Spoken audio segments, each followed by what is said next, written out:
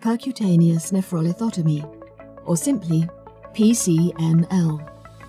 The goal of this procedure is to remove all your kidney stones and, when present, ureteral stones. PCNL is carried out under general anesthesia. When you are fully sedated, a catheter, which is a hollow tube, is placed in the bladder. The bladder catheter drains the bladder and remains in place with the use of an inflated balloon. Another catheter is placed up into the ureter. Through this catheter, a contrast, dye, may be instilled to allow a better view and exact stone location, and to facilitate access to the kidney, while your urinary tract is visualized using X-rays or ultrasound. Once the stone is located, access to the collecting system of your kidney is gained using a thin needle.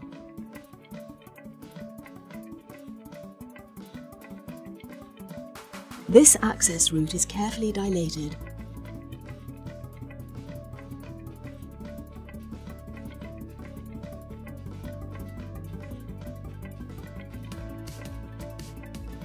The guide wire allows the nephroscope to safely access the kidney.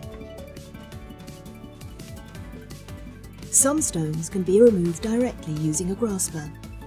Larger stones need to be fragmented first, using a device like a laser before extraction.